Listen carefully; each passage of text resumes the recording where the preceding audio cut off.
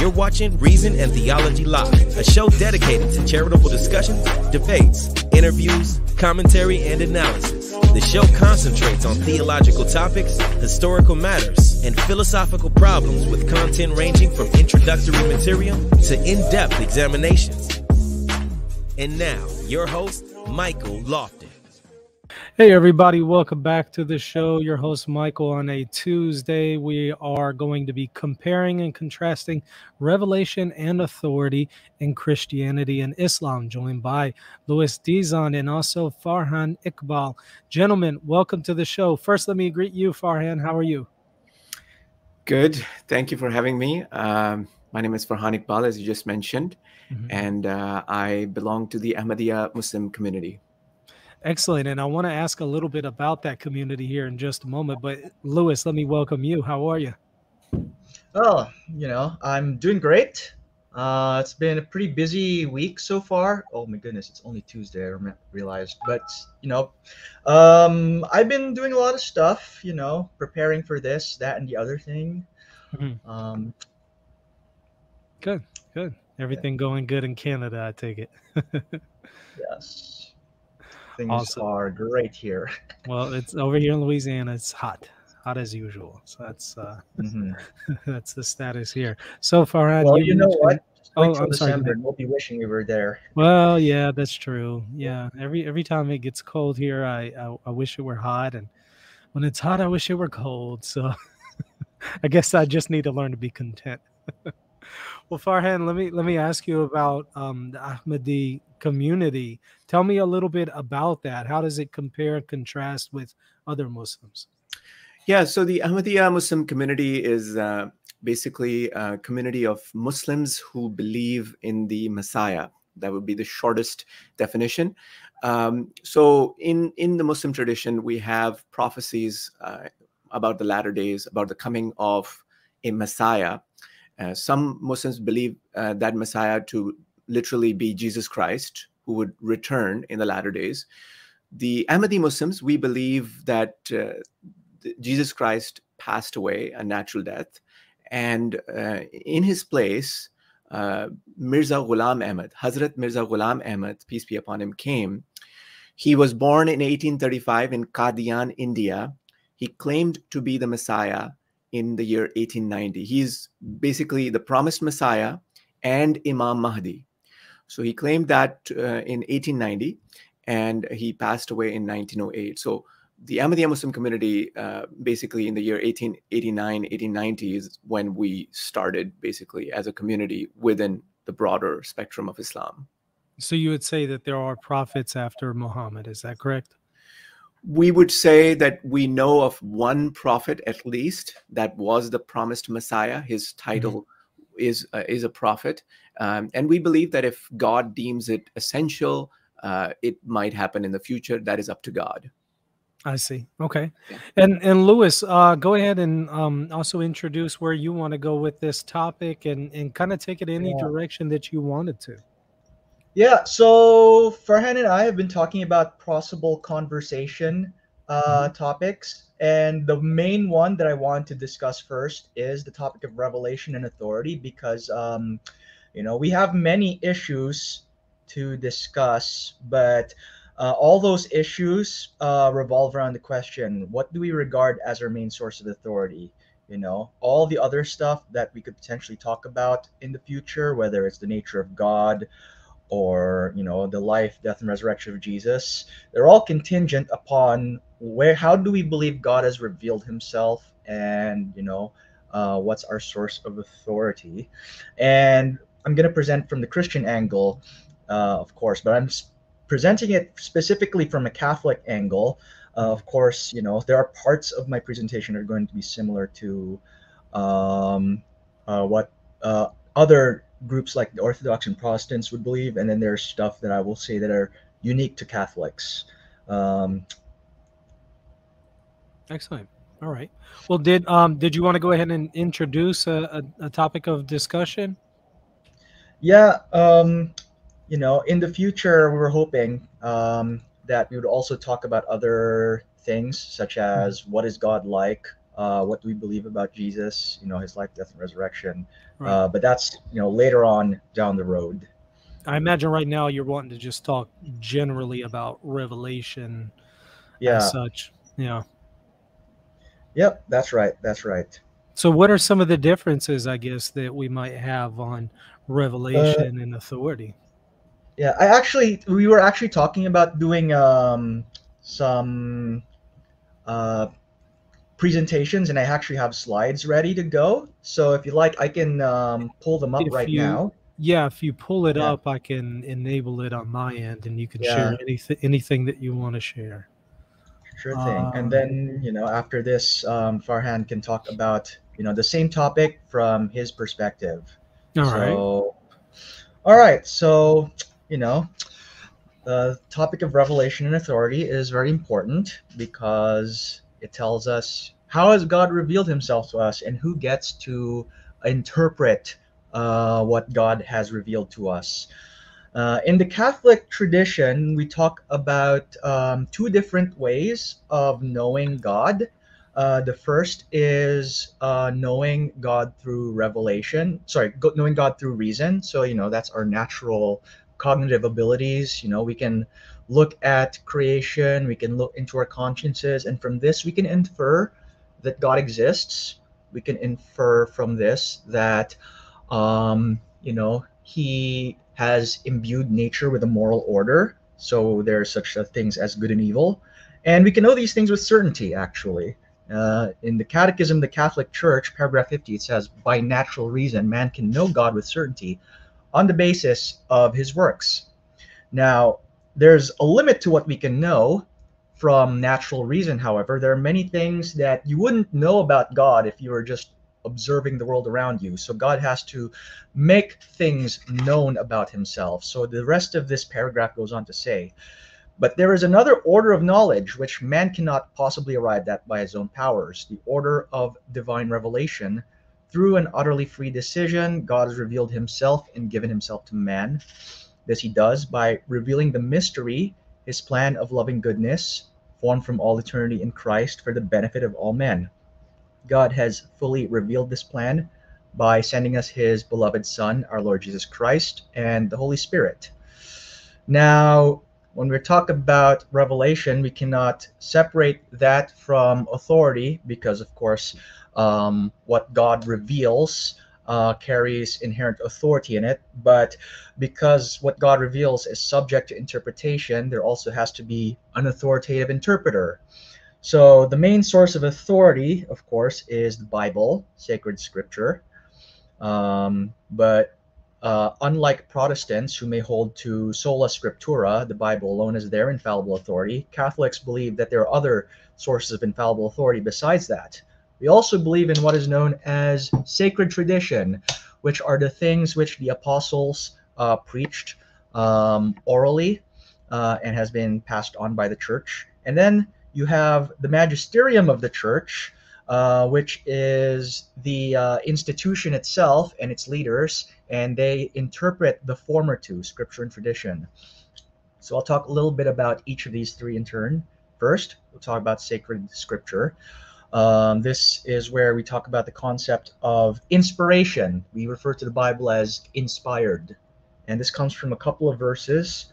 First in 2 Timothy chapter 3, verses 16 and 17, it states the following, and I quote, all scripture is breathed out by God and useful for teaching, for reproof, for correction, and for training in righteousness, that the man of God may be complete, equipped for every good work. And then St. Peter in 2 Peter 1:21 explains the same concept in these words. No prophecy was ever produced by the will of man, but men spoke from God as they were carried along by the Holy Spirit. So whenever a prophet speaks or whenever an inspired writer puts down divine revelation in writing, it is the Holy Spirit guiding the sacred author so that whatever he intends is what is put down in writing. Connected to this is the topic of inerrancy, which is the idea that if God is the one guiding the sacred author, then it follows that whatever the sacred author writes must be free from error. The Second Vatican Council that convened in the 1960s put out a document called Dei Verbum, which is a summary of the Church's teaching on the nature of Scripture.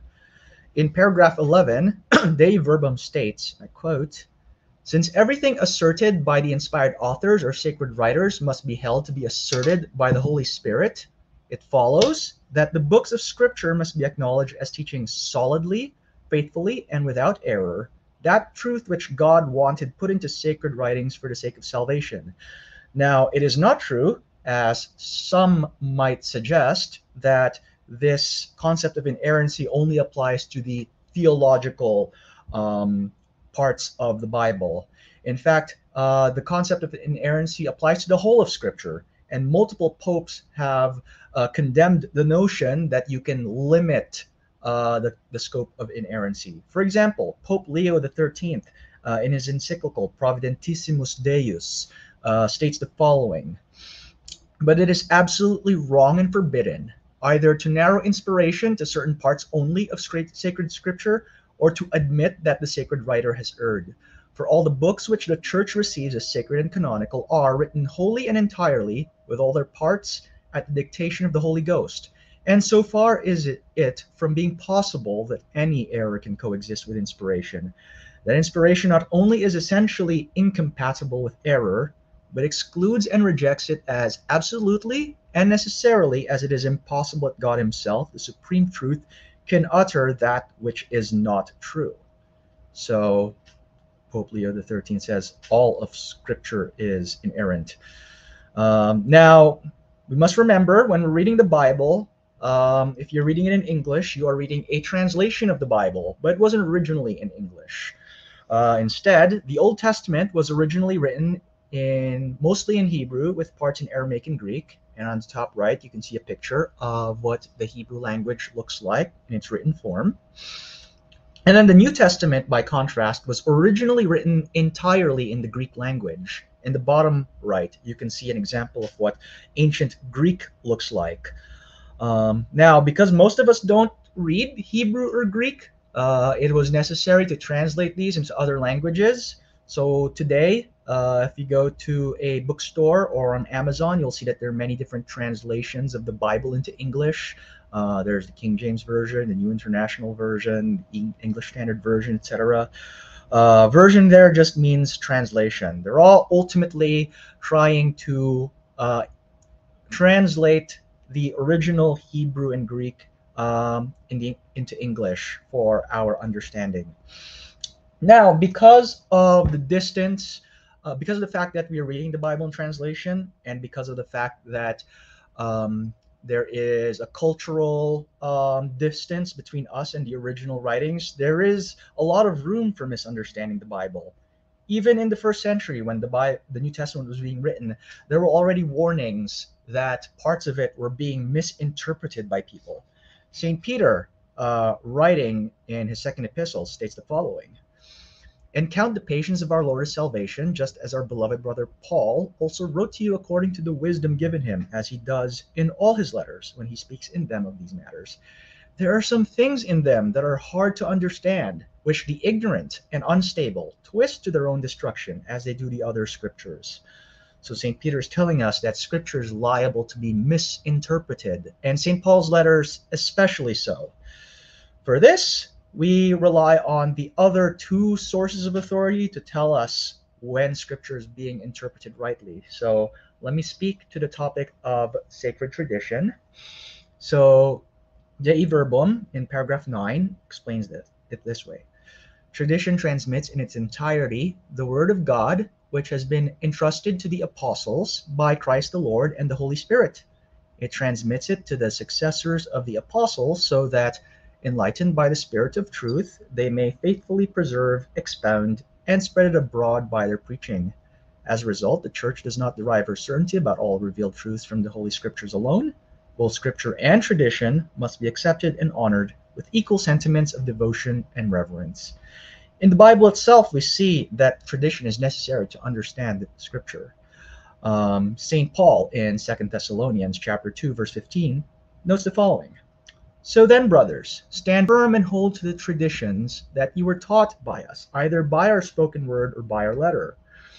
And in the same book, in chapter 3, verse 16, he states the following.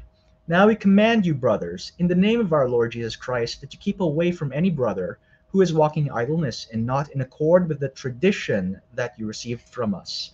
So according to St. Paul, tradition is passed down both by spoken word and by letter.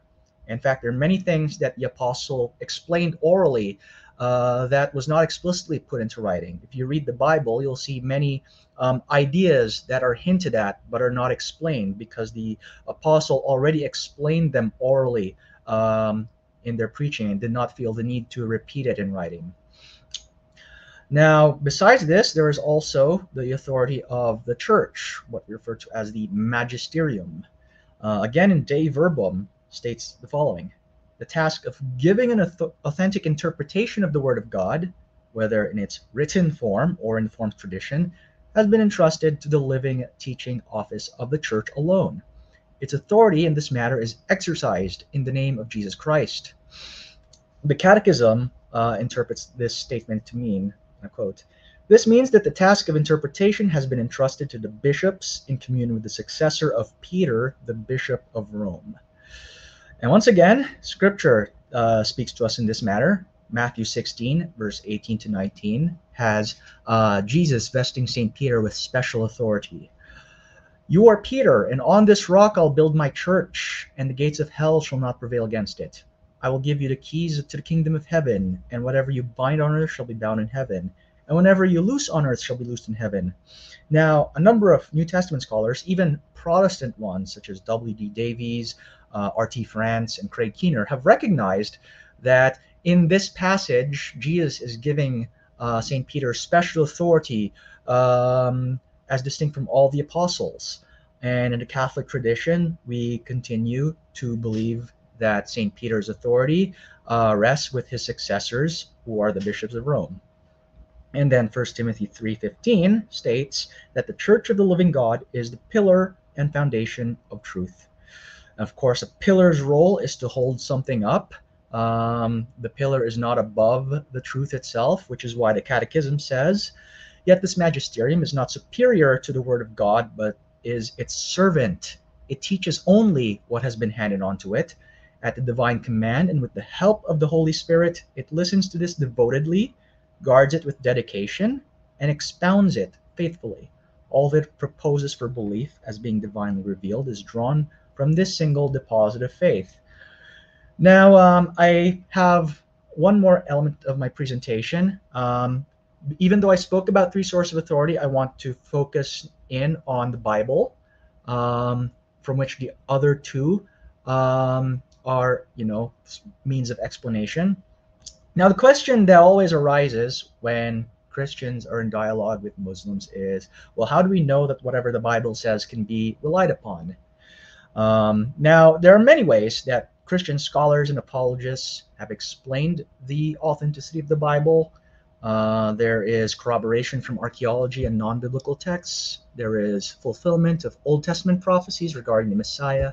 There's eyewitness testimony of the apostles, and there's the application of what are known as criteria of authenticity to events in Scripture. Because we have very limited time, and I want to give our esteemed guest his time to speak as well, I'm only going to focus on the latter two of these. Eyewitness testimony is a very important part of the biblical testimony. It assumes that whatever is spoken down whatever's written down was not put into writing hundreds of years later when it would not have been impossible to verify, but it was written by people who were there to witness it. Richard Bauckham, in his Jesus and the Eyewitnesses, states in page 7, "The Gospels were written within living memory of the events they recount. Mark's Gospel was written well within the lifetime of many of the eyewitnesses, while the other three canonical Gospels were written in the period when living eyewitnesses were becoming scarce, exactly at the point in time when their testimony would perish were it not put into writing." This is a very important book on the topic of eyewitness testimony, by the way. I highly recommend anyone who is interested in this topic to get a copy of it, because he goes into much more detail about what it means for the Gospels to be based on eyewitness testimony. In the in the books itself, we have reference to the topic of eyewitness testimony. For example, Acts chapter 2, verse 32, St. Peter states, "This Jesus God raised up, and of this we all are witnesses." And then St. John, in his first epistle, the beginning, states, "What was from the beginning, which we have heard, which we have seen with our eyes, which we have looked upon and have touched with our hands concerning the word of life, the life was made manifest, and we have seen it and testified to it and proclaimed to you the eternal life, which was with the Father and was made manifest to us." So St. John is saying, these are things that we've witnessed ourselves. St. Peter also affirms the same thing in 2 Peter 1:16 and 18. He states, "For we did not follow cleverly devised myths when we made known to you the power and coming of our Lord Jesus Christ, but we were eyewitnesses of his majesty. We heard this voice born from heaven, for we were with him on the holy mountain." And then finally, in the Gospel of John, at the end, it states the following: "This is the disciple who is bearing witness about these things and who has written about these things, and we know that his testimony is true." So the Gospel of John proclaims itself to be the eyewitness testimony of the beloved disciple. Now, it's one thing for them to say that they are eyewitness testimonies, but how do we know they're telling the truth? After all, they could be making stuff up. Now, this is where the idea of criteria of authenticity comes in. And for this, I recommend the book Who is Jesus? Linking the Historical Jesus with the Christ of Faith by Daryl Bach. He takes some of these criteria of authenticity and applies into various stories in the life of Jesus, showing how they show that these could not have been merely inventions of the church. Now, I'm going to focus in on 3 specific criteria. There are a lot more than just 3, but due to time constraints, I want to focus on what I think are the most important ones to make note of. First, there's the criterion of embarrassment. This means that the authors of religious documents tend to present their leaders in a positive light and don't invent stories that portray them negatively. There's the criterion of dissimilarity.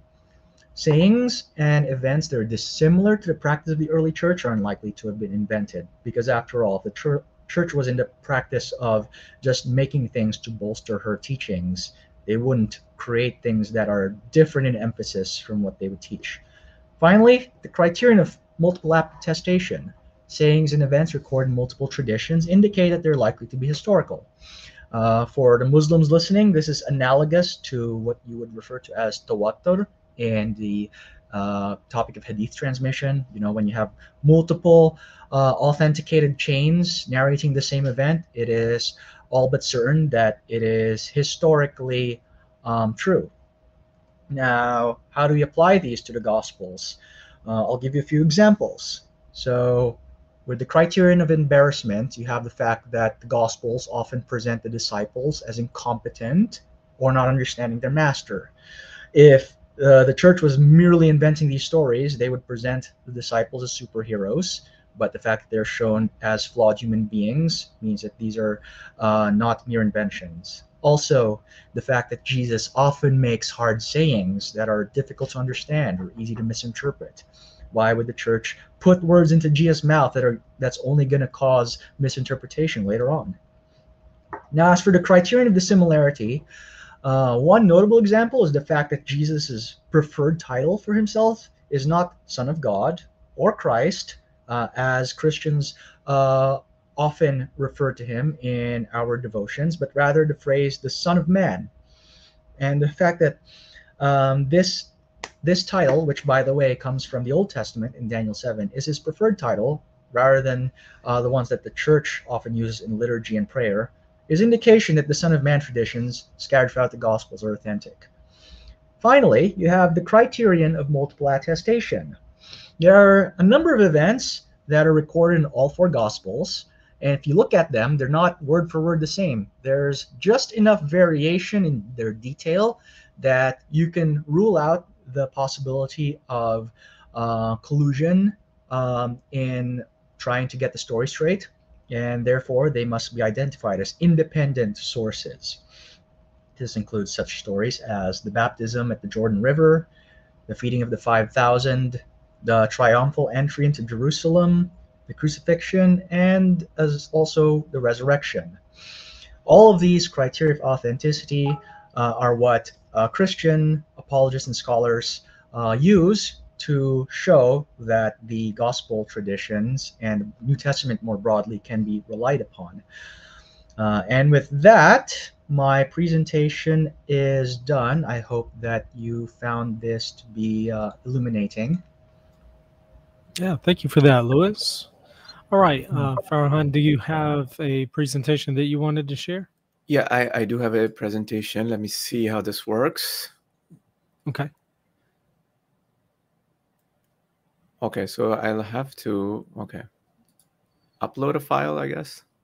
Well, you should go to the bottom and hit share, Yeah, share button. and then select share screen.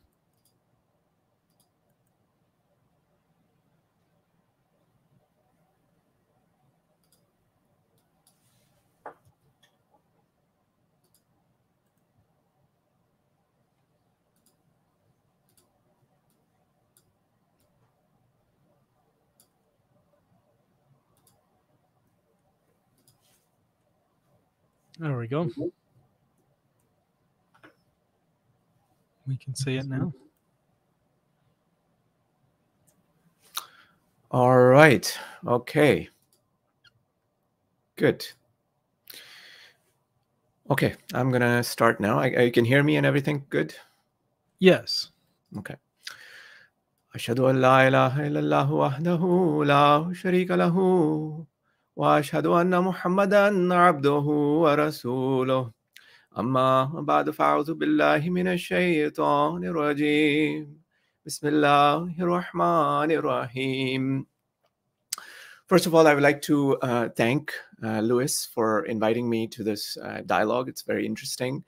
Revelation and authority in Islam and Christianity. That's what we're talking about today. And it's a very interesting topic of discussion. And I hope that we can carry on this conversation and dialogue in the future as well, as you mentioned earlier, with some other topics as well. I think it's going to be a learning process for us and our audience, hopefully, with God's will. Okay, so revelation and authority in Islam, right? I mean, that's what I'm going to be focusing on. You've already heard the side from Luis, which talks about revelation and authority from the Catholic perspective. So when I started thinking about this topic, I think the first thing that we need to do is define what is revelation. We have in the Holy Quran, chapter 42, verse 52, where God says, وَمَا كَانَ لِبَشَرٍ أَن يُكَلِّمَهُ اللَّهُ إِلَّا وَحْيًا أَوْ مِنْ وَرَاءِ حِجَابٍ أَوْ يُرْسِلَ رَسُولًا فَيُوحِيَ بِإِذْنِهِ مَا يَشَاءُ إِنَّهُ عَلِيٌّ حَكِيمٌ. Which means, and it is not for a man that Allah should speak to him except by direct revelation, or from behind a veil, or by sending a messenger to reveal by his command what he pleases. Surely he is high, wise. So that's chapter 42, verse 52 of the Holy Quran, which talks about the three different ways in which God speaks to his chosen servants. Then God says, and thus we reveal to thee the word by our command. Thou didst not know what the book was, nor what the faith, but we have made it, the revelation, a light, whereby we guide such of our servants as we please, and truly thou guidest mankind to the right path. In another place, we have in chapter 16, verse 90, we have the following, and we have sent down to thee the book to explain everything, and a guidance and a mercy and glad tidings to those who submit to Allah. Yet another place in the Holy Quran, it is stated, a messenger from Allah, that is the Holy Prophet Muhammad, peace and blessings of God be upon him, reciting pure scriptures wherein are lasting commandments. So what is revelation? What is, how can we define revelation? In essence, the Quran is the word of God in Islam, the direct revelation of God to Prophet Muhammad, peace and blessings of God be upon him.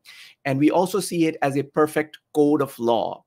It is the and our topic is revelation and authority. So ultimate authority in Islam is the Holy Quran. The Holy Quran would be seen as the ultimate authority. It can be even stated that the Holy Quran is the only source of authority in Islam, and all other sources ultimately go back to the Quran. They come from the Holy Quran. And I think most Muslims, whether they are Ahmadi Muslims or not, they would agree with that the Holy Quran is the final authority in Islam. The next aspect of revelation that is important to understand from the Islamic perspective is, how does God reveal, right? I already shared a verse of the Holy Quran in the beginning, which mentioned the three ways in which God communicates, God speaks to his servants. So number one is by direct revelation, right? God speaks through direct revelation. Number two is through a dream or a vision, right? Through a dream or a vision, something is revealed, something from the unseen, as we call it in Islam, the ghaib, al-ghaib, something from the unseen is revealed to the prophet or messenger. And number three, by sending an angel who is carrying a message that is delivered to the prophet or messenger. Revelation is called wahi or ilham in Islam. These terms they are mostly used interchangeably in the Holy Quran. And I don't have the nice screenshot of the books that I wanted to share with you. That's a point that I have noted. I saw Luis present some screenshots. That was very nice. If you want to read more on this, and of course, I'm also limited by the time we have today. There's a lot of discussion about revelation, types of revelation, in a book by the Promised Messiah, and the title is Barahim-e Ahmadiyya, and it's available for free download on alislam.org, which is the website of the Ahmadiyya Muslim community, which goes into a lot of other details related to revelation. Again, the Promised Messiah is Hazrat Mirza Ghulam Ahmad, as I introduced him in the beginning. He is the founder of the Ahmadiyya Muslim community. Now, moving on, what makes the Quran the word of God, right? The in italics. What makes the Quran as the ultimate authority, the ultimate word of God? What makes it distinct? What makes it different from other revelations that have come from before the Holy Quran? Somebody could say that there have been other revelations. Why are they not enough? Why do we have to accept the Quran as well? Right? That could be a question, or some other questions that could be asked. Why should the Quran be considered so special? There are a number of things that make the Holy Quran, the revelation of the Holy Quran, distinct from other revelations. And I'll just share 5 points in this regard with you. Not to make it too long, I've kept it really brief. Some points about why the Holy Quran is distinct. So the first point is that the Holy Quran is a universal teaching. The Quran has a teaching that is applicable to all times, right? And not just a specific period, not just a specific nation. It is a message for all people over all time. The Quran states, for instance, "A'udhu billahi minash shaitanir rajim, wa likulli qawmin had." For every nation, there has been a guide. That is in chapter 13, verse 8 of the Holy Quran. All other revelations from before the Quran were limited to their nations and their times. We do not believe, and in this case, because we are comparing the Quran and the Bible a little bit, we do not believe that the Bible came for all people all across the world, including Jesus Christ. Jesus Christ's primary responsibility was to deliver the message to the Israelites and not to the whole world. That's our perspective anyways. And similarly, other revelations were for their specific time. Now, why do I say this? Why is there a way to explain this or to emphasize this? First of all, is this even claimed in the Holy Quran, and I have a couple of verses that you can see here from chapter 7, verse 159, where God says, "Qul ya ayyuhan nasu inni rasulullahi ilaykum jami'a." Say, O mankind, truly I am a messenger to you all. So the Holy Prophet Muhammad, peace be upon him, was a messenger for all people, and not just any one specific nation. He was a messenger for all people. Similarly, another verse, which is chapter 34, verse 29, which says, وَمَا أَرْسَلْنَاكَ إِلَّا كَافَّةً لِلنَّاسِ بَشِيرًا وَنَذِيرًا وَلَكِنَّ أَكْثَرَ النَّاسِ لَا يَعْلَمُونَ, which means, and we have not sent thee but as a bearer of glad tidings and a warner for all mankind. كَافَّةً لِلنَّاسِ, all mankind, but most men know not. So this is the claim, this is the very clear statement in the Quran, that this is a message for all people, and it does not differentiate between any particular nation. Now, when it comes to universality, one other example that I wanted to give, just to illustrate this a little more, is the Islamic concept of justice. So we have in the Hebrew Bible, in the Old Testament, in Deuteronomy chapter 19, verse 21, it says, "Show no pity, life for life, eye for eye, tooth for tooth, hand for hand, foot for foot." So very strong teaching of, you can say, punishment or vengeance, that any kind of harm that is done to you, respond to it with the same kind of harm, punish to the same extent, to the same amount. So this was a teaching that was given to the Israelites, and it had a purpose. The Israelites were in bondage, they were slaves for centuries, and to bring them out of that, it was necessary to have this kind of strong teaching of punishment, so that they could come out of it and become free people again. So there's a context behind this. When we compare this to the New Testament, in Matthew chapter 5, verses 38 to 40, it says, "You have heard," that is Jesus saying, "you have heard that it was said, an eye for an eye and a tooth for a tooth. But I say to you, do not resist an evildoer, but if anyone strikes you on the right cheek, turn the other also. And if anyone wants to sue you and take your shirt, give your coat as well." So this is a very different teaching we have. On your screen here, you have the Old Testament, the Hebrew Bible, and the New Testament. And you can contrast the two teachings that are very different. One is one extreme. The Old Testament of the Hebrew Bible is on one end of the spectrum, and the New Testament is on the other end of the spectrum, which is forgiveness. The focus is on forgiveness, and there's a context behind that too, and that's another debate. But I just wanted to show you the contrast with these two teachings. Now compare that to the Holy Quran, which says in chapter 42, verse 41, وَجَزَاءُ سَيِّئَةٍ سَيِّئَةٌ مِثْلُهَا فَمَنْ عَفَا وَأَصْلَحَ فَأَجْرُهُ عَلَى اللَّهِ إِنَّهُ لَا يُحِبُّ الظَّالِمِينَ. Which means, remember that the recompense of an injury is an injury the like thereof. But whoso forgives and thereby brings about a reformation, his reward is with Allah. Surely Allah loves not the wrongdoers. So we have here a universal teaching that goes along the middle path. Neither one extreme of punish every time, nor the other extreme of forgive every time. We have a central universal teaching that yes, for the sake of justice, the punishment should be equal to the crime that has been committed.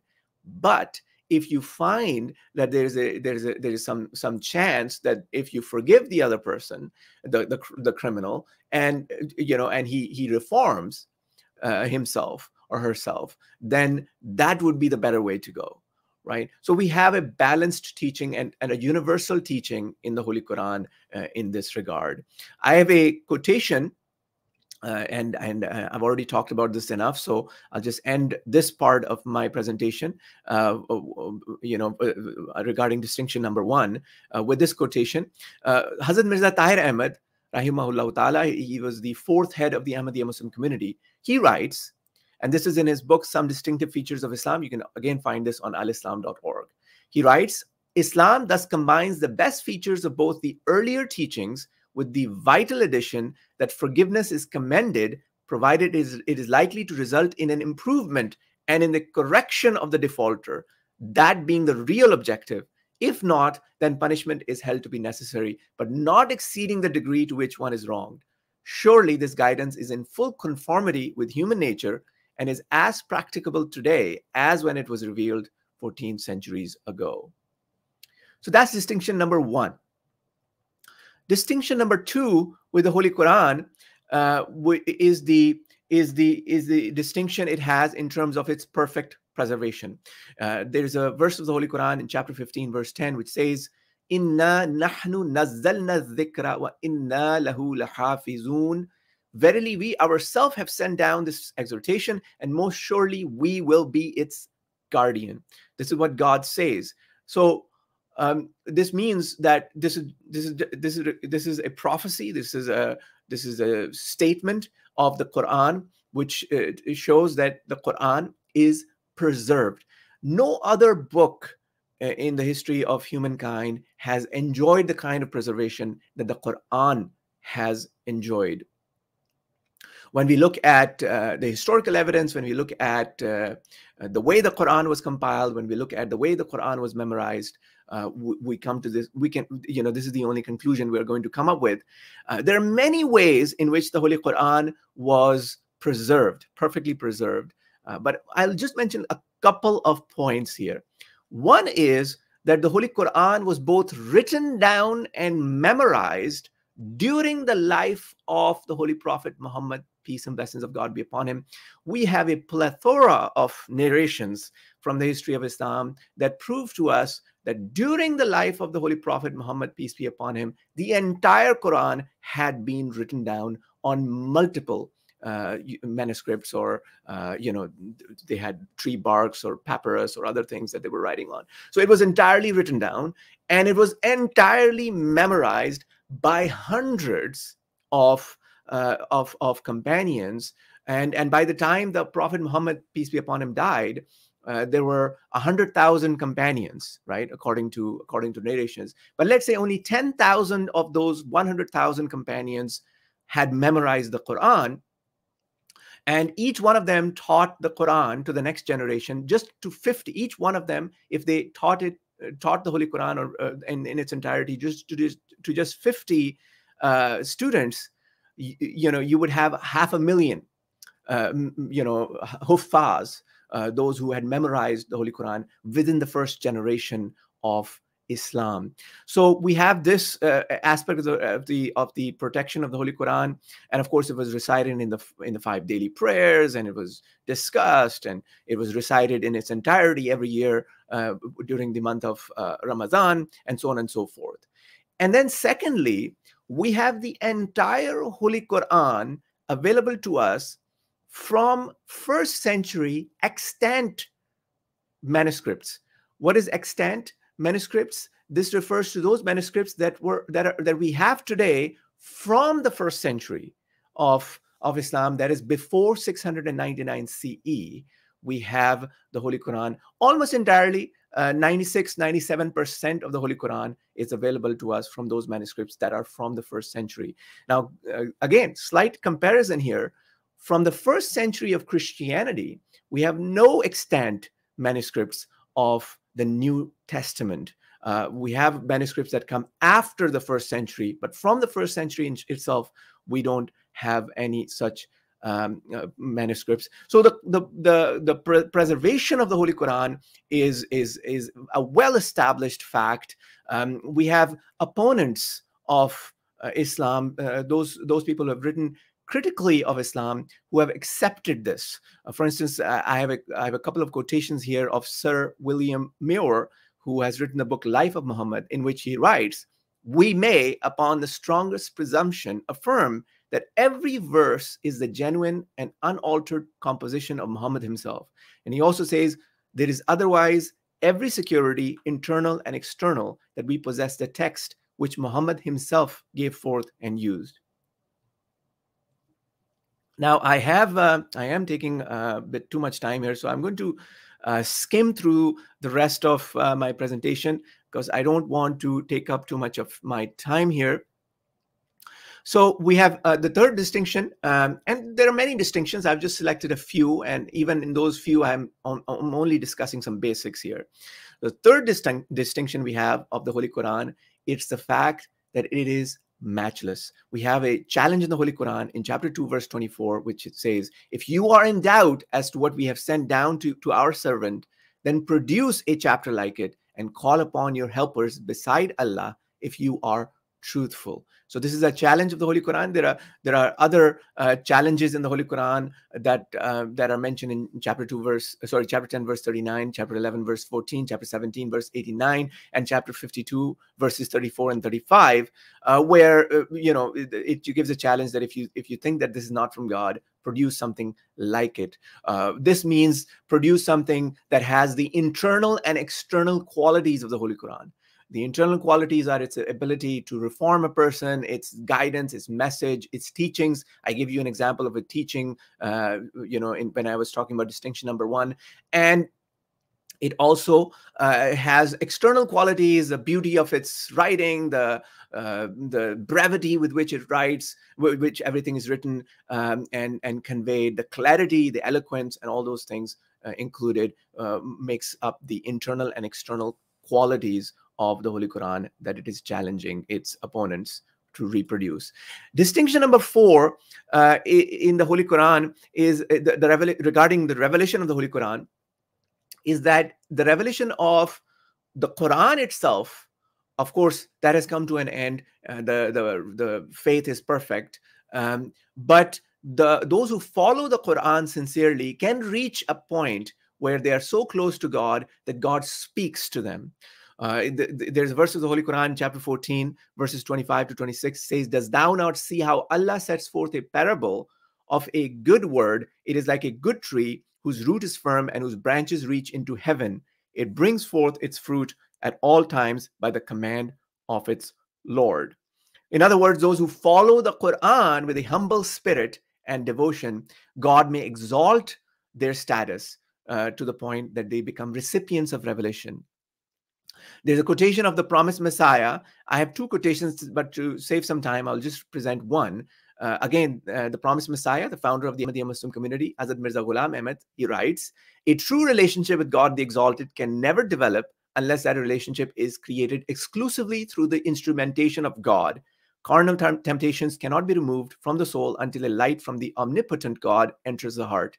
Behold, I present first-hand testimony that such a relationship can only be possible through following the Holy Quran. The other scriptures are now devoid of the spirit of life.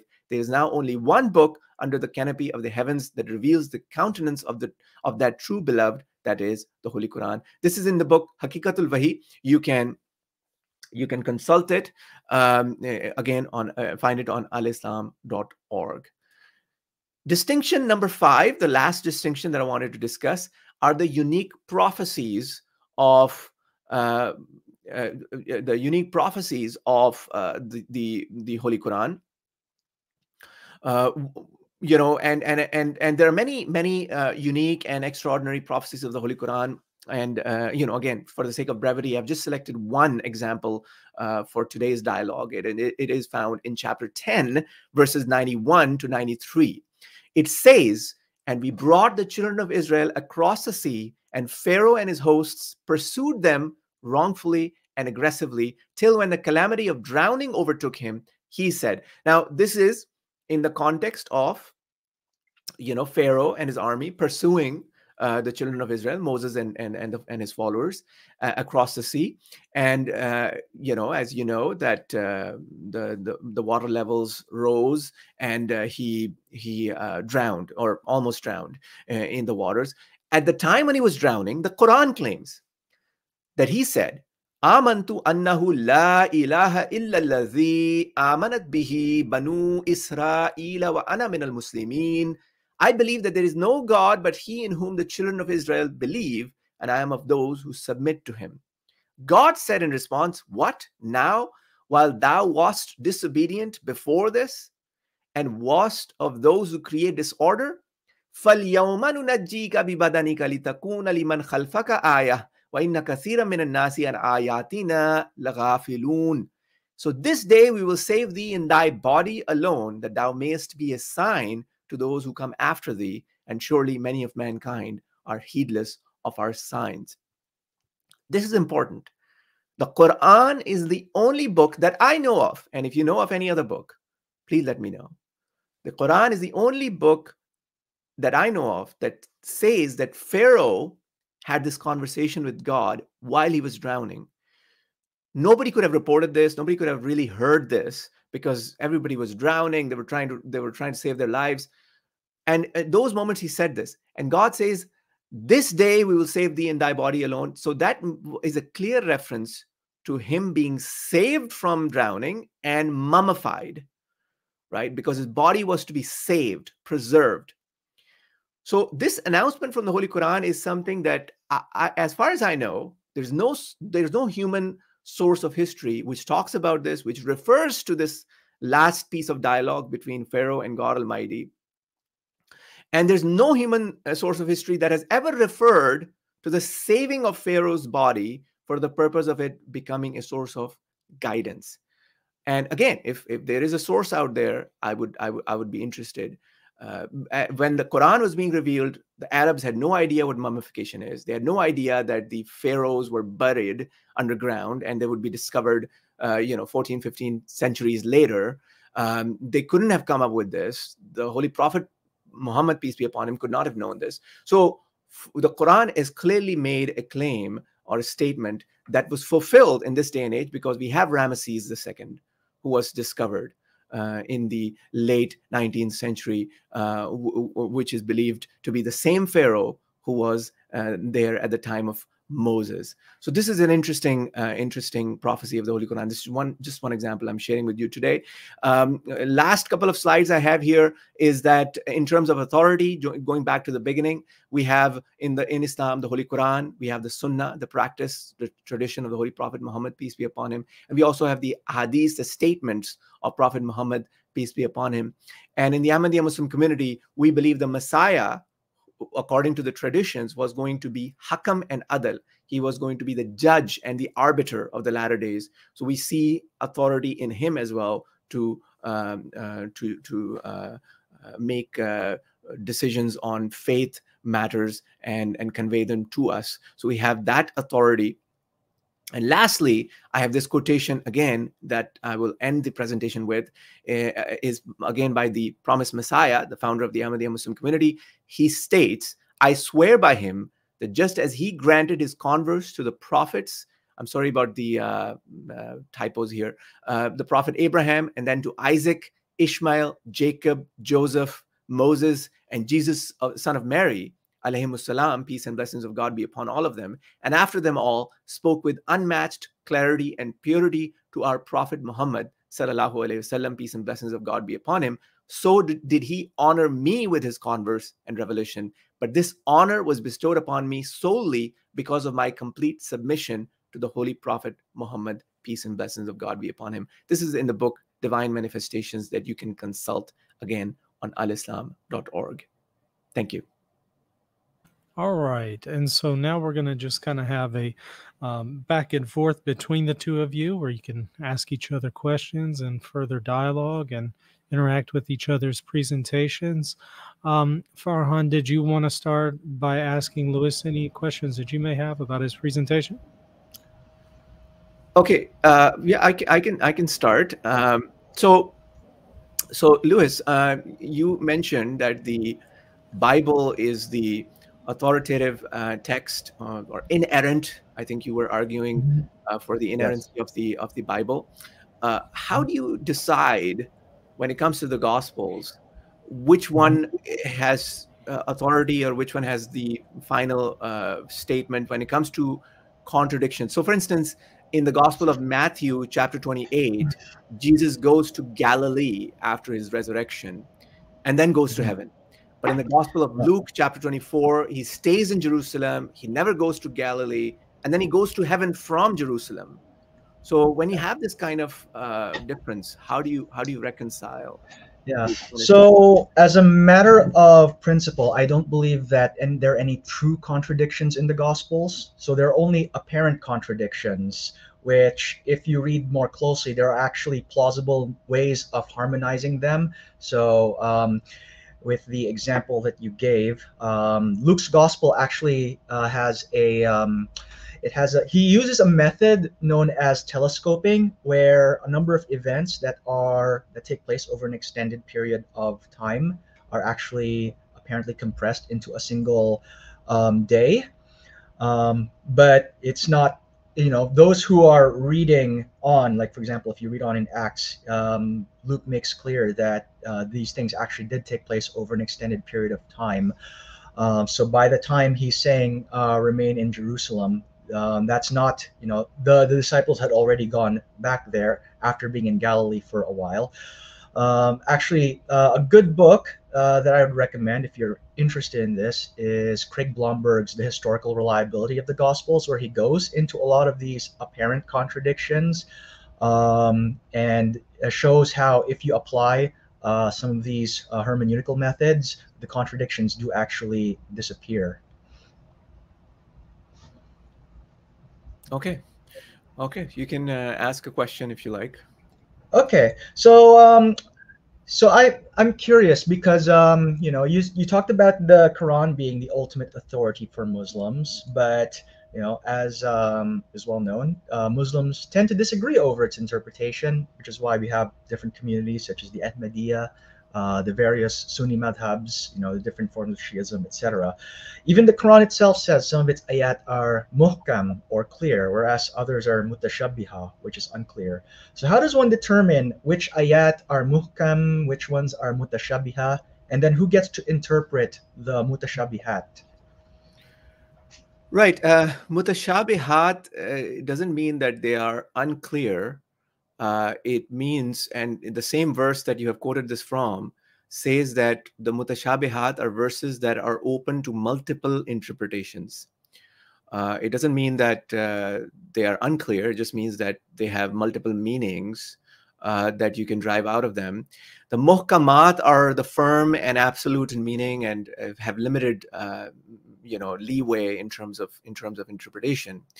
So when it comes to the Holy Quran, we look at the muhkamat, we look at the absolute firm in meaning verses, and we use those to understand the commentary of the mutashabihat.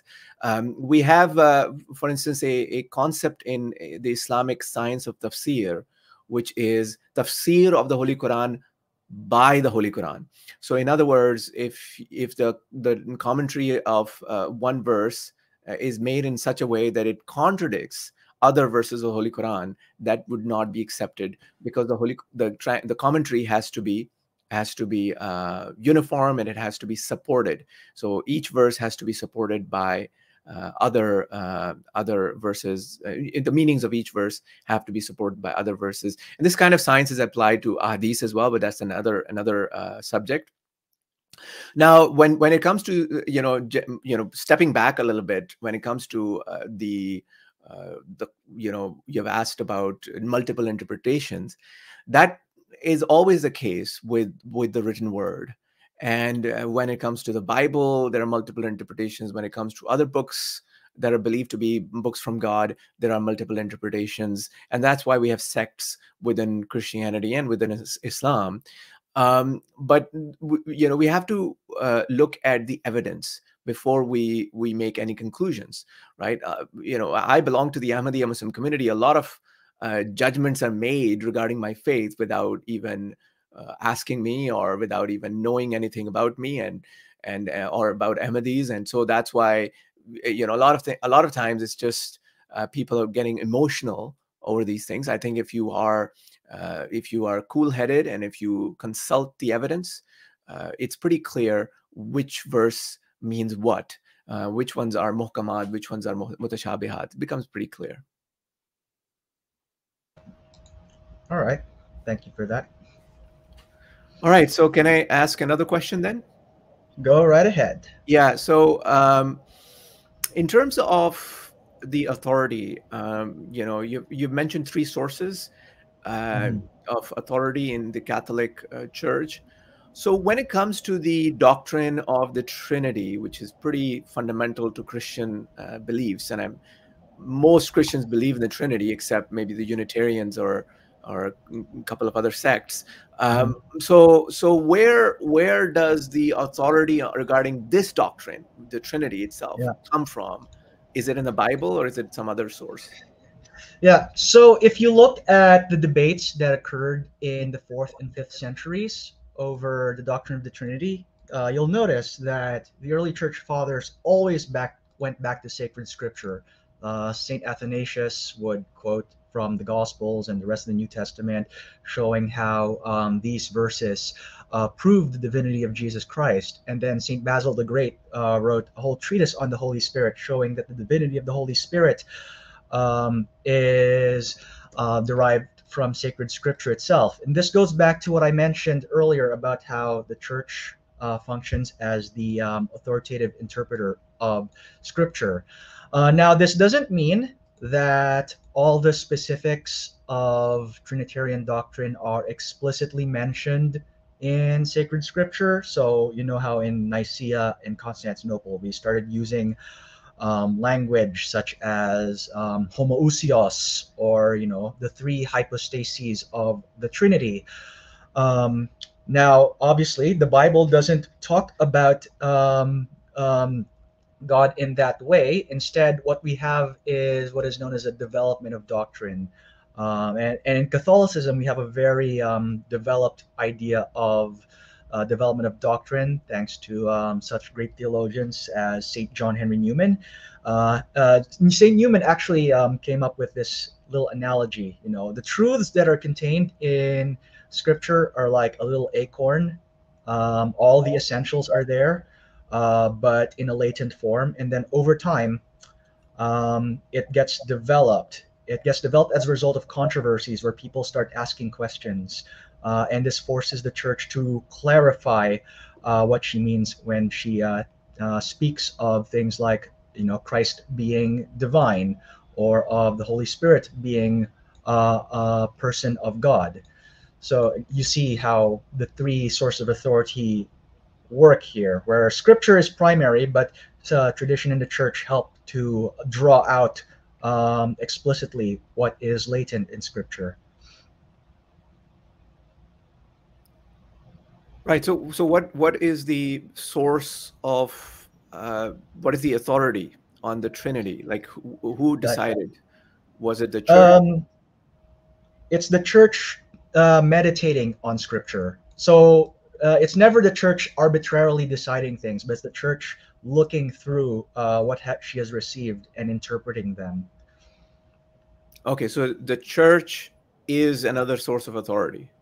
Yes. Okay. Okay. And because we have some time, I see that. Okay, so going back to the previous question regarding the resurrection of Jesus, Mm-hmm. just prior to the resurrection, was he in Galilee or Jerusalem? Because when I look at Luke chapter 24 and Matthew chapter 28, I find no space for Jesus to have been in both places at the same time. Yeah. So here's how, I would, there are a couple of different proposals for how to understand these texts. And here it helps to like maybe include St. John's gospel in the picture. So you'll notice how in John, the entire 20th chapter takes place in Judea, in Jerusalem.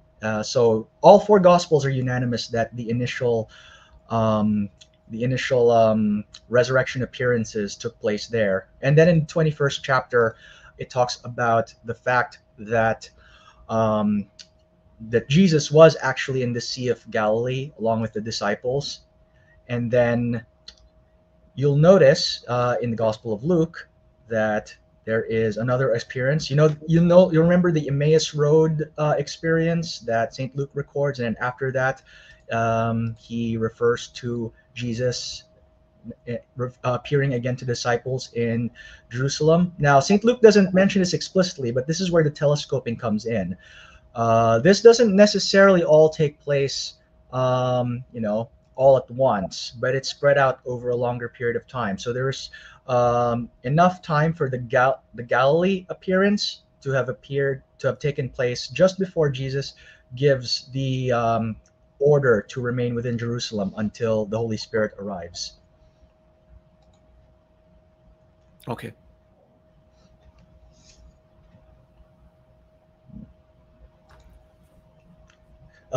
If you like, actually do have some questions as well.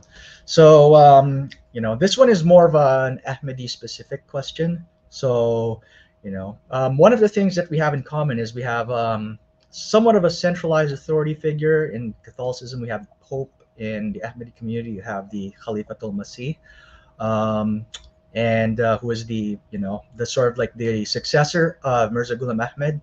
I'm curious to know more about his role in interpreting the Quran and the Sunnah in the Ahmadi community.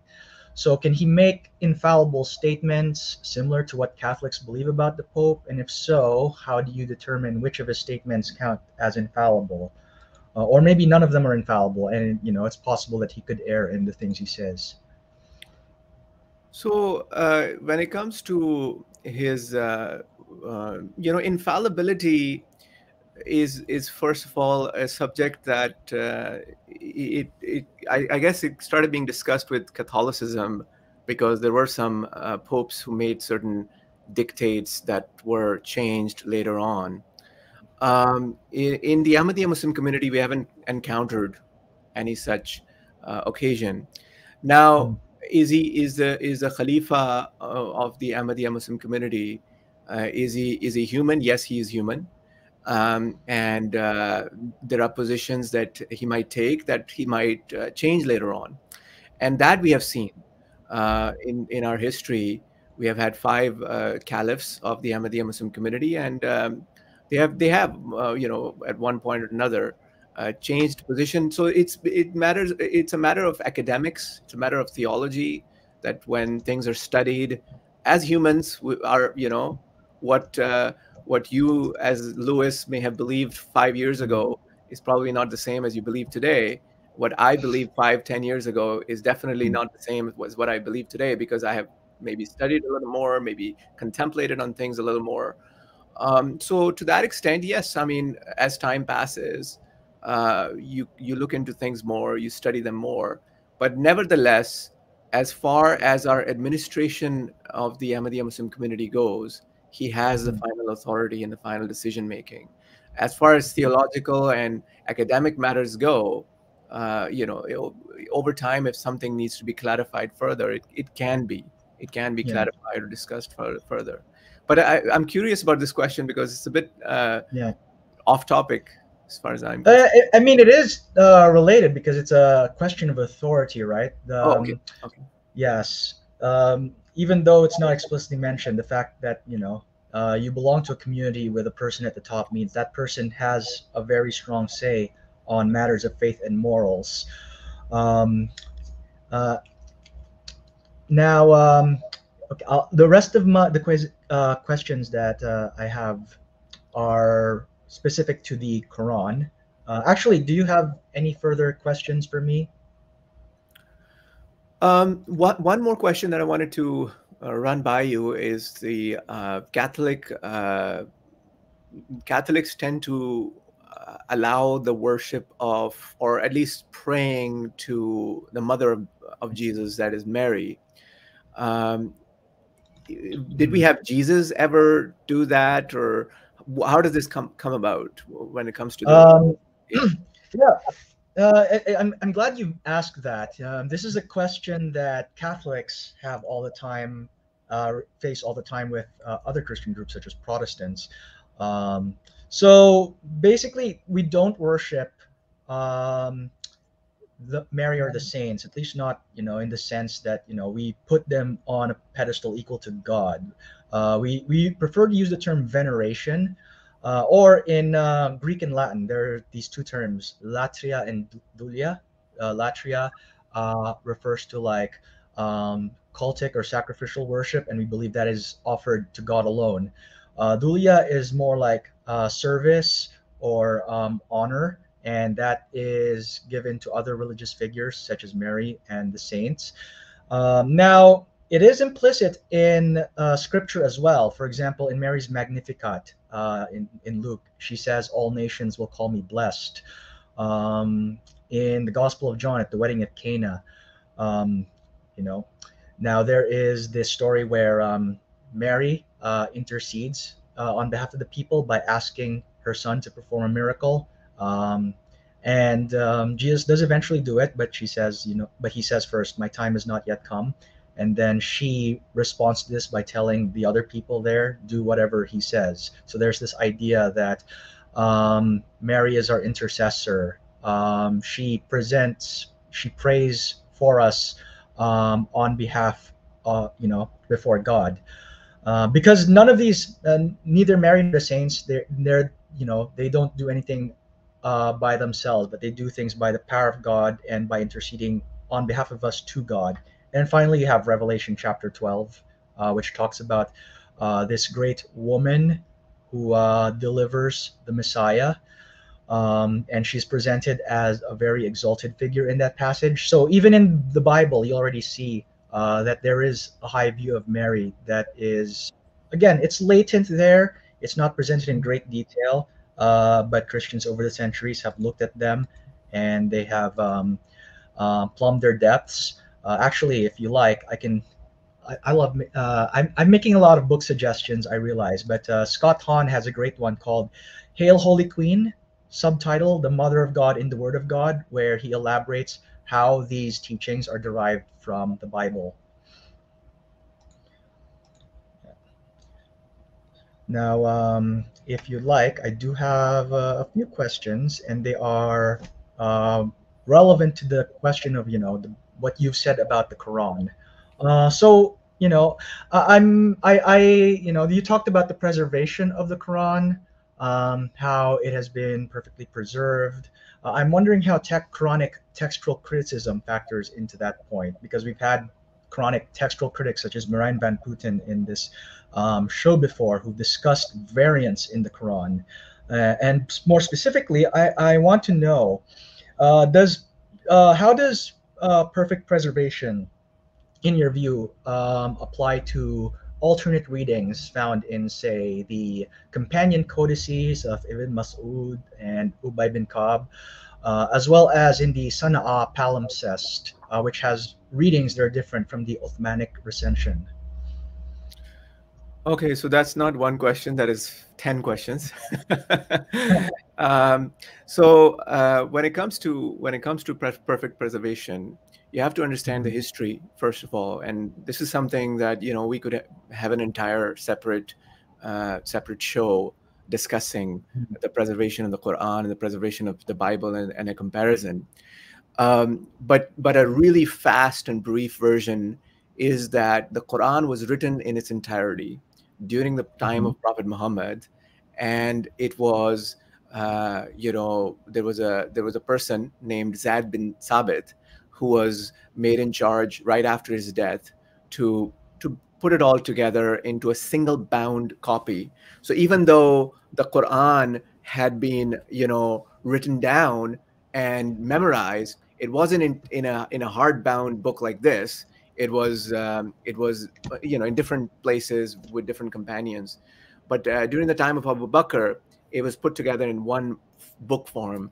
And then in the time of Hazrat Usman, may God be pleased with him, there was a question about these variant readings, as you have called them.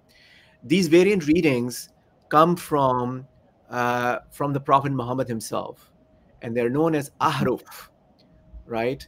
Ahruf, the Prophet himself talked about these, and that's another long discussion. I'm trying to keep it as brief as possible. Is that what happened is that in Arabia, just as we have today with the English language, where we have different accents and different ways of pronouncing certain words, and if you go to Australia, if you go to Scotland, they would have different ways of saying certain things. They would have different words in some cases for certain expressions. So in Arabia, the same was going on with the different tribes around Medina, around Mecca, having different dialects of Arabic. So the Quran was revealed in these other dialects as well that are known as ahruf, and there are 7 of them. But the main dialect is the Hijazi, the Qurayshi dialect was the main dialect, and that was the dialect of the Holy Prophet Muhammad, peace and blessings of God be upon him. So during the time of Usman, there was no longer a need for any other dialect of the Holy Quran to be used. So he standardized the Quran to the original Hijazi Qurayshi dialect, and that's where the standardization process happens.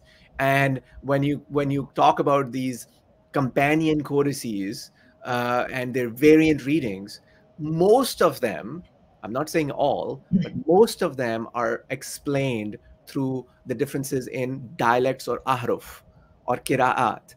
Now, when it comes to the codex of Ibn Masud or the codex of Ubay bin Ka'b, and some questions about, I believe there's a question about the last 2 chapters of the Holy Quran being part of the Holy Quran or not, or Ubay bin Ka'b saying that having an additional 2 chapters. Those 2 chapters are basically, if you look at those 2 chapters that are attributed to Ubay bin Ka'b, they are basically just two statements, 2 verses really, and not 2 surahs or chapters, which is basically dua qanut, which we recite every day in our Isha prayer as Muslims.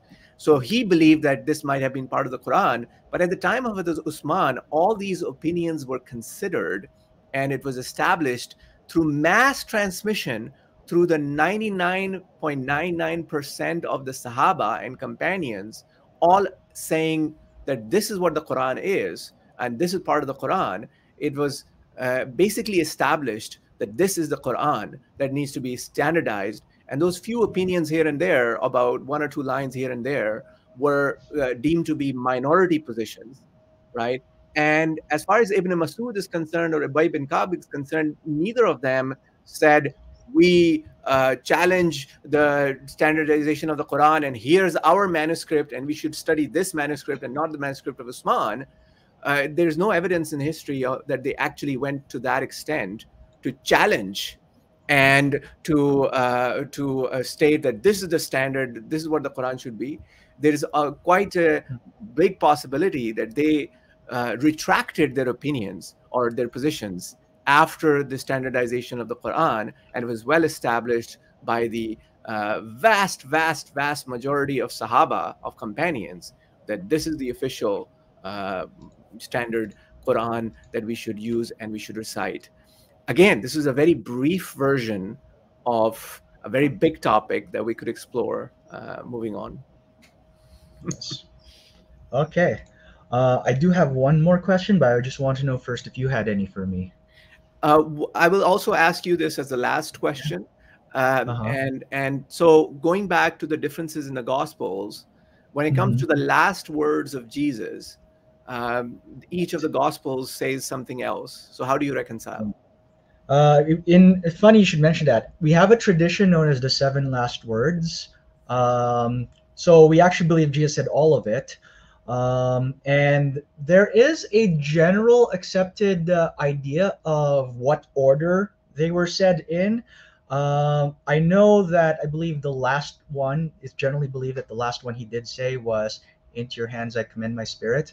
But if you just look up the 7 last words, there is like a harmonization of the exact order that he said all of them in. So we don't necessarily believe that there is a contradiction on what Jesus' last words were. Wouldn't that be saying something new that is different? Like if you're not following each of the Gospels, then you're almost creating a 5th Gospel that says all of these are last words. Yeah, well, not necessarily, because you have to remember that some of the Gospel writers writing later are aware of the ones that came earlier. For example, the general consensus is the Gospel of John was written last, and John deliberately omits the vast majority of the stuff that you'll see in the Synoptic Gospels. And that's because, by the time John's writing these Synoptic Gospels, they've already circulated, and the communities he's writing to are aware of them. So his intention is not to write another account of the same thing, but to present certain stories that were not necessarily included in the Synoptic Gospels, which is why you'll see stories in John that are unique to him and you will not find in the Synoptics.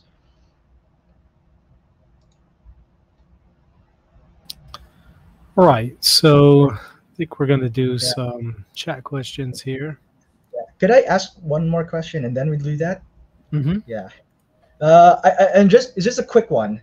With regards to the inimitability of the Quran, can you point me to like a specific element or feature in the text that demonstrates that the Quran is inimitable? Again, a very quick answer to this, because we are heading towards the end and we would like to take some audience questions as well. A very quick response to this is that if you take the first chapter of the Holy Quran, which is Surah Al-Fatiha, and produce a like of Surah Fatiha that has the same external and internal beauties as Surah Al-Fatiha, that would be considered as trying to meet the challenge, right? So Surah Al-Fatiha is short, it's to the point, it's comprehensive. Those are its external qualities. It's beautiful. It's written in a way that conveys a lot of meaning, and it's even considered the summary of the Holy Quran. And it has all these external qualities of delivering a lot of teaching and a lot of knowledge about God, about God's relationship with human beings, all of that. So it has all these external qualities, and then it has internal qualities. It has the ability to change a person, to reform a person. It has a beautiful prayer. It is a prayer that is all encompassing, that is not limited to any one need or another. It's a perfect prayer that anyone could ask for. It has reformed others. So these are external and internal qualities. If you could produce something like Surah Al-Fatiha, the 7 verses, that would be an attempt to change to respond to the challenge. All right. So one of the questions here is, let's see, Iqbal, how do you explain the fact that the Quran confirms narratives recognized as spurious or legendary, like clay birds and things of that sort? When it comes to those kinds of discussions in the Quran, I find there's a lot of metaphor in the Quran, as Lewis also pointed out, that there are muhkamat and mutashabihat, right? There are verses that are open to multiple interpretations, and there are verses that are fundamental in meaning. So if the Quran says, Alhamdulillahi Rabbil Alameen, all praise belongs to Allah, Lord of all the worlds, that's one of the muhkamat that is very well established, clear, fundamental verse about the fact that God is the provider, sustainer of the entire universe. But when it comes to these references to Zulqarnain, or references to Gog and Magog, or references to historical events, or references to clay birds, in many of these cases, these are metaphors that the Quran uses to explain something deeper, right? And we would have to look at each of these cases separately to know what they are specifically referring to. But if you go into the commentaries, they have discussions. For instance, Zulqarnain was most likely a historical figure who was basically Cyrus of Persia at the time of the exile of the Jews, who brought the Jews back. He allowed the Jews to go back to their homeland, and the Second Temple Judaism began after, when they had the temple rebuilt. So it's you have to look at the verses, you have to look at the explanation, you have to look at the context. In some cases, these are metaphors, just like Jesus used parables to explain certain things. The Quran does some things similar.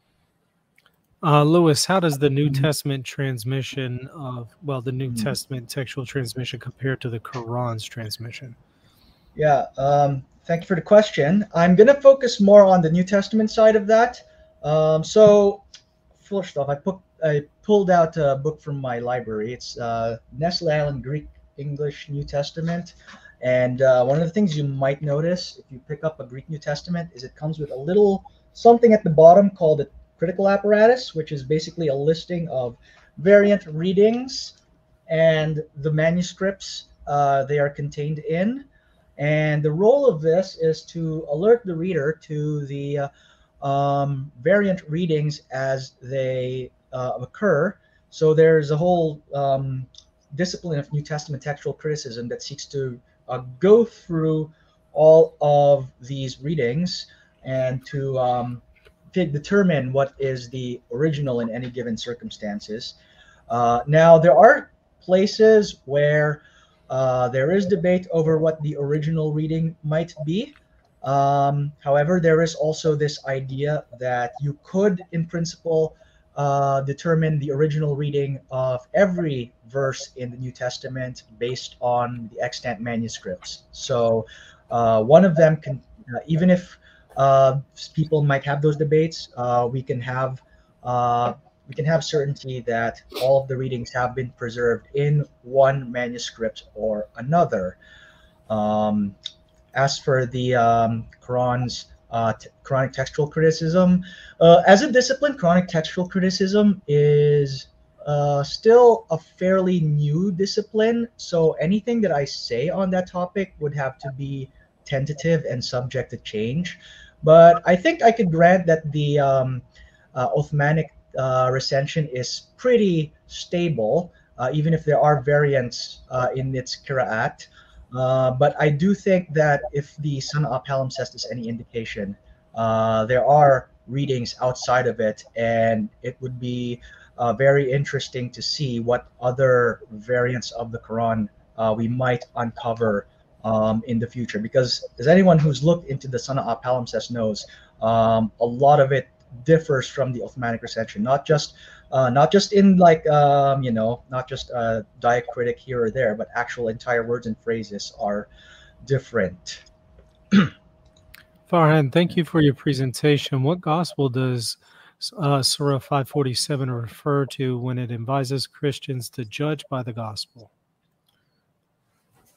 That's a good question. So the Quran does refer to Injil. The Quran refers to the Injil. The Quran says, Fiha hudan wa nur, which means in it is light and guidance. The Quran does refer to the Torah as well and says the same thing about the Torah.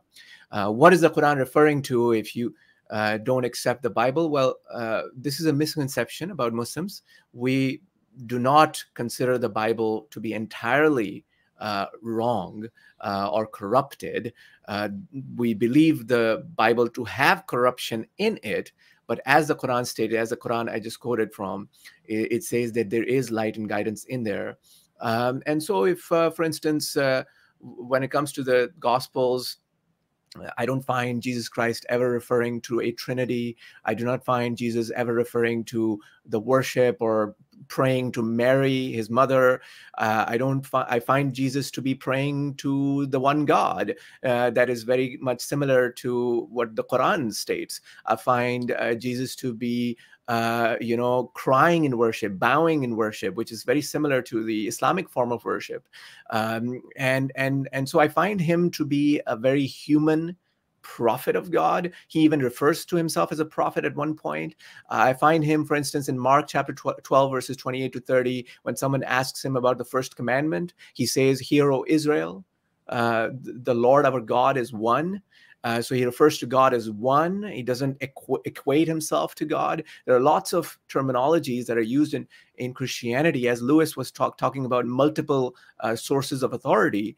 But if you go to the Gospels themselves, they're not presenting, at least the synoptic Gospels, they're not presenting Jesus as equal or co-equal with God. And similarly, we have, even in the Gospel of John, There are problems with the belief that it is with the idea that it is presenting Jesus as God, because if you go to John chapter 10 verses 31 to 40, that entire episode with Jews coming to Jesus and accusing him of blaspheming and claiming to be God, and Jesus is surprised, and he says that you are also called gods in your scripture, so what's the big deal if I am referred to as a son of God? So he's referring to the idiom or metaphor in the Bible. So if you study these things, you come to understand that Jesus was only a human being and not God himself. Thank you, gentlemen, for both coming on. I know that we're out of time here. I really appreciate both of your presentations, the interaction, and also answering the chat questions. Farhan, how can people get in touch with you if they have any questions? Well, they can find me on Twitter at Farhan Iqbal 1. That is my Twitter, and I have kept my DMs open. So you can reach out to me there. I have a YouTube channel. It's a very small channel compared to yours. It's called Understanding Islam, where I talk about these kind of topics. And I would love to hear feedback and even criticisms of how I answered today. And I would appreciate that. And I also appreciate that you have invited me for this dialogue. It was very interesting and very informative for me. Yeah, glad to do it. And Luis, how can people get in touch with you if they have any questions? You have me on, if you can find me on Twitter, it's at Luis Dizon, LuisDizon. I'm also on Facebook, and you can DM me on both of those social media platforms if you have any questions or comments about anything I've said. Excellent. Gentlemen, thank you both for coming on, and everybody, thank y'all for watching. Hit the like button, hit the subscribe button. Lastly, check me out at patreon.com/Reason in Theology if you want to support what I'm doing here and also get access to extra content. See you later. God bless. Oh, wait, before you go, I would really appreciate it if you would consider supporting this channel. This is my primary means to provide for my family, and it also helps me to produce content like this video. If you would like to support me, become a patron by visiting patreon.com/Reason in Theology. You'll also get access to extra exclusive content when you become a patron. Lastly, hit that like button and the subscribe button, and be sure to leave a comment down below. God bless.